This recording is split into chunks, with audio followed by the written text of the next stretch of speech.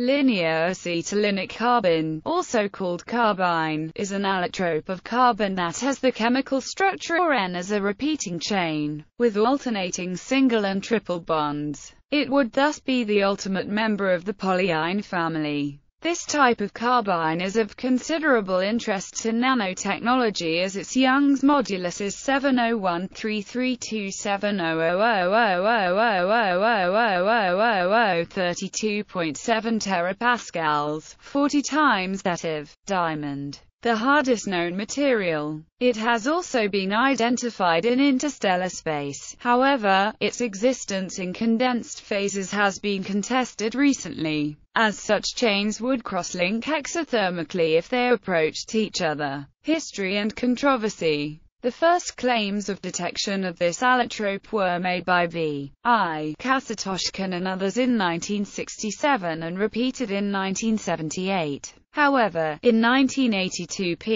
P.K. Smith and P.R. Busek re-examined samples from several previous reports and showed that the signals attributed to carbyne were in fact due to silicate impurities in the samples. In 1984, a group at Exxon reported the detection of clusters with even numbers of carbons, between 30 and 180, in carbon evaporation experiments, and attributed them to polyyne carbon. However, these clusters later were identified as fullerenes. In 1991, carbyne was allegedly detected among various other allotropes of carbon in samples of amorphous carbon black vaporized and quenched by shock waves, produced by shaped explosive charges. In 1995, the preparation of carbyne chains with over 300 carbons was reported. They were claimed to be reasonably stable, even against moisture and oxygen, as long as the terminal alkenes on the chain are capped with inert groups rather than hydrogen atoms. The study claimed that the data specifically indicated a carbyne-like structures rather than fullerene-like ones. However, according to H. Croto, the properties and synthetic methods used in those studies are consistent with generation of fullerenes. Another 1995 report claimed detection of carbyne chains of indeterminate length in a layer of carbonized material, about 180 nanometers thick, resulting from the reaction of solid polytetrafluoroethylene immersed in alkali metal amalgam at ambient temperature. The assumed reaction was N plus 4 Mn plus 4 megafarads, where M is either lithium, sodium, or potassium. The authors conjectured that nanocrystals of the metal fluoride between the chains prevented their polymerization. In 1999, Cataldo observed that copper acetylide 2C2-2, after partial oxidation by exposure to air or copper ions, releases polyyne HNH with N from 2 to 6. When decomposed by hydrochloric acid, and leaves a carbonaceous residue with the spectral signature of N chains.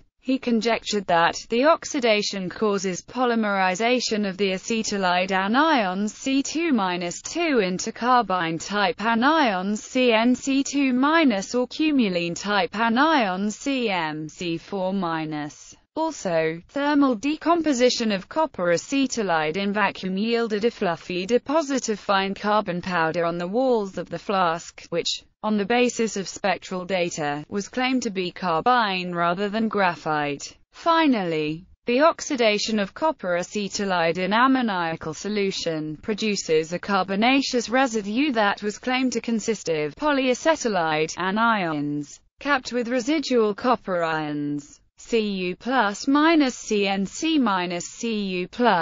On the basis of the residual amount of copper, the mean number of units N was estimated to be around 230. In 2004, an analysis of a synthesized linear carbon allotrope found it to have a cumulene electronic structure, sequential double bonds along an sp hybridized carbon chain, rather than the alternating triple single pattern of linear carbyne polyyne, while the existence of carbyne chains in pure neutral carbon material is still disputed. Short N chains are well established as substructures of larger molecules and are even synthesized by several living organisms. As of 2010, the longest such chain in a stable molecule had 22 acetylenic units, stabilized by rather bulky end groups. Structure. The carbon atoms in this form are each linear in geometry with sp orbital hybridization. The estimated length of the bonds is 127 pm and 137.9 pm. Other possible configurations for a chain of carbon atoms include polycumulene chains with double bonds only. This chain is expected to have slightly higher energy, with a Peierls gap of 2 to 5 electron volts. For short CN-CN molecules, however, the polycumulene structure seems favored.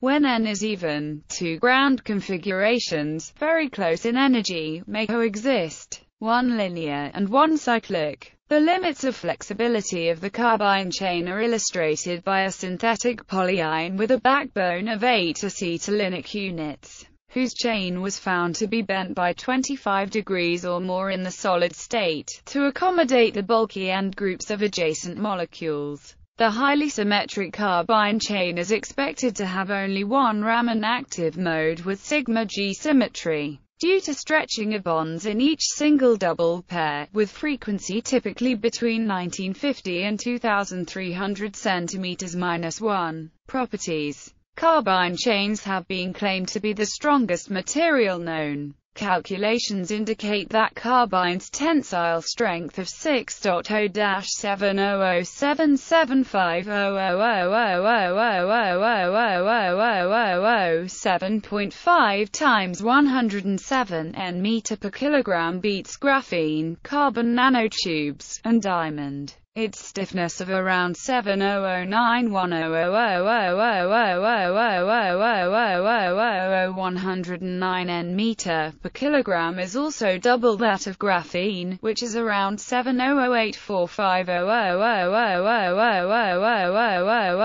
70091000000000000000000000000000000000000000000000000000000000000000000000000000000000000000000000000000000000000000000000000000000000000000000000000000000000000000000000000000000000000000000000000000000000000000000000000000000000000000000000000000000000000000000000000000000000000000000000000000000000000000000000000000000000000000000000000000000000000000000000000000000000000000000000000000000000000000000000000000000000000000000000000000000000000000000000000000000000000000000000000000000000000000000000000000000000000000000 4.5 times 108 N-meter per kilogram. Stretching carbyne as little as 10% alters its electronic band gap from 3.2 to 4.4 electron volts. Outfitted with molecular handles at chain's ends, it can also be twisted to alter its band gap. With a 90-degree end-to-end rotation, it becomes a magnetic semiconductor just by stretching the material by 10%, and finally, when twisted by 90 degrees, carbyne also turns into a magnetic semiconductor. Carbyne chains can take on side molecules that may make the chains suitable for energy and hydrogen storage. The material is stable at room temperature, largely resisting cross-links with nearby chains. The rod's stiffness prevents them from coming together in a second location, at least at room temperature.